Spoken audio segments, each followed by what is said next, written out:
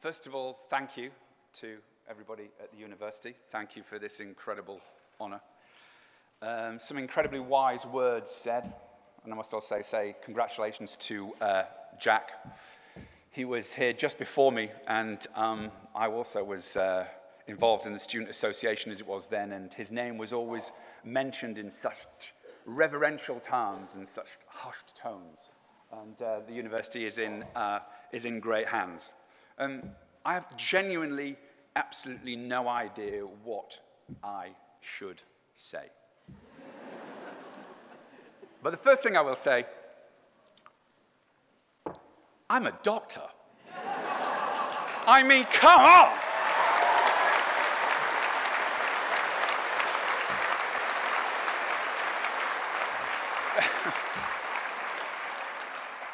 Quite extraordinary, and anybody who had seen my academic record would echo that sentiment. As mentioned previously, and thank you for that incredible introduction, there were facts pulled out there that I've not heard for quite some time. I came here in 1983. I came here as a very shy, very sheltered, very awkward young man. And on my open day, I fell in love with this campus. I fell in love with, I don't know, something in the air. Stirling University changed my life, and I will be forever grateful for whatever it is at this very special place. You know, I came here to study accountancy. The plan was, my mum and dad's plan, was that, you know, I would be an accountant, and that my brother would be a lawyer, and we would have a very good life, because they were newsagents, and they wanted something better for me and my brother. And it kind of didn't really play out like that. I got involved in student politics, but not to the same degree as Jack. I got involved in the entertainment here as social secretary, and I DJ'd almost probably on this spot at what was the Ganachie and at the Allen Grange and at the Robins. And I found my voice, and I found what I wanted to be. The people here, the diversity here, the thinking here, the free spirit of here. And I never look back, you know, and I can tell this slight tale because there's only a couple of people here who graduated with kind of film and media studies in this group. I think they're all graduating tomorrow. I applied for a job at the BBC, much to my parents' absolute dismay. They thought that I was making a terrible mistake. And I applied along with many, many of my fellow friends, actually, who had graduated with film and media degrees. And as a graduate production trainee, was mentioned earlier, 15,000 people applied for those jobs. And I just thought, you know, I can do this. I can be that person that I want to be. And I turned up at that final interview in a pair of slacks and an open neck paisley shirt. And the guy at the BBC, these kind of mandarins at the BBC, they said to me, "Oh, it's a rather long time since we've interviewed a man in an open neck shirt and slacks." And I honestly thought that I was doomed. But I got the job.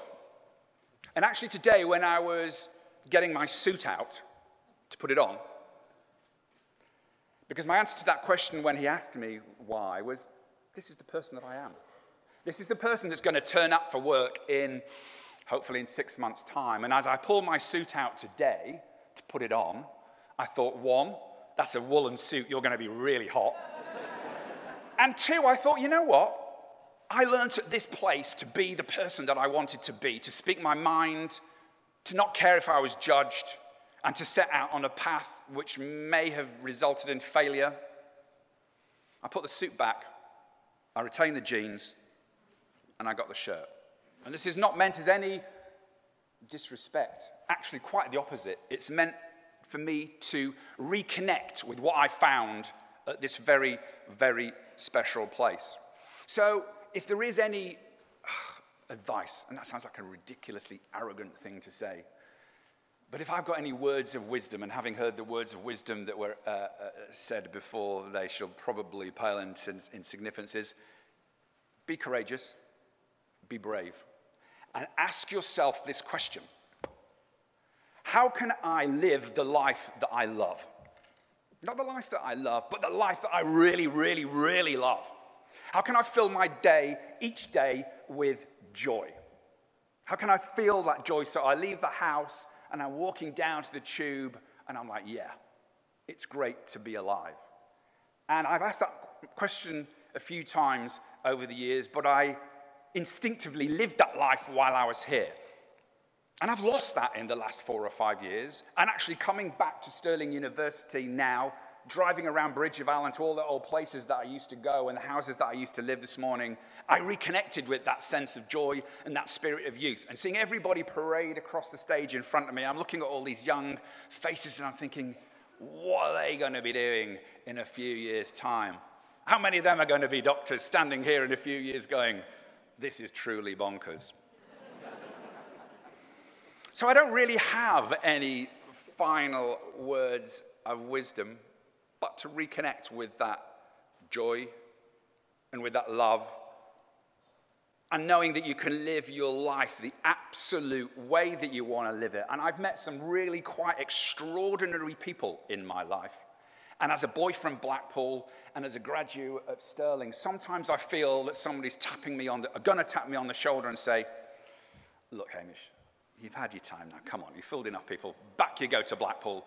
Back you go to Stirling. And what has always carried me through is just being honest, just being myself, and saying to some of the most famous people in the world who are surrounded by people who would like to say, have yes said to them the whole time is, actually, I don't agree. Actually, I wouldn't wear that. Actually, not feeling that dance step. What do I know about dancing? But you know what? You can just be yourself. They can disregard it. And in making decisions now, when I get back home, I'm going to cancel out all the noise that is in my life, in everybody's life. The expectations, the demands, the thoughts, the social media. It's all noise. There's so much noise around our lives, around my life. But if you can filter out all that noise, actually, I don't really need to be involved in so many of those decisions. I really don't. Because actually, I need to strip everything back to bare principles, which is what is truly going to give me joy in my life, what's going to give me love, and how can I embrace that? If I live my life by those principles, you know what? I'm not going to have any regrets, or I'll probably have very few. Anyway, thank you. Thank you for inviting me. Thank you for reconnecting me with what is incredibly special about this place. Congratulations, Jack. And good luck to you all. You're going to need it. It's a crazy, crazy world. But take it from me, as a shy boy who came here, you can absolutely achieve everything that you want to do and beyond, in the words of Buzz Lightyear, is it? Infinity and beyond. So, to infinity and beyond to you all. Thank you.